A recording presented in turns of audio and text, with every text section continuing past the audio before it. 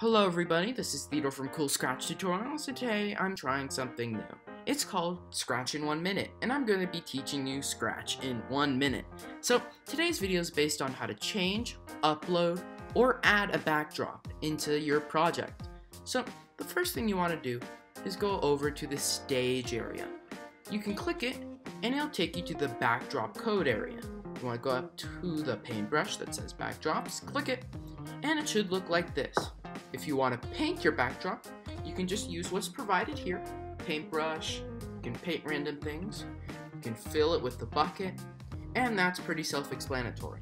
But to choose a backdrop, you go down to the bottom left, click choose a backdrop, and you can choose from a variety that Scratch provided for you. I'm just going to pick the forest because I want the forest. Well, let's say you want to upload something. To do that, you just go down and you're going to use the upload backdrop. From there, it's pretty self-explanatory. You can upload anything you'd like, and that's it. So, if you found this helpful, be sure to leave a like and maybe even subscribe. And I'll catch everybody in the next video.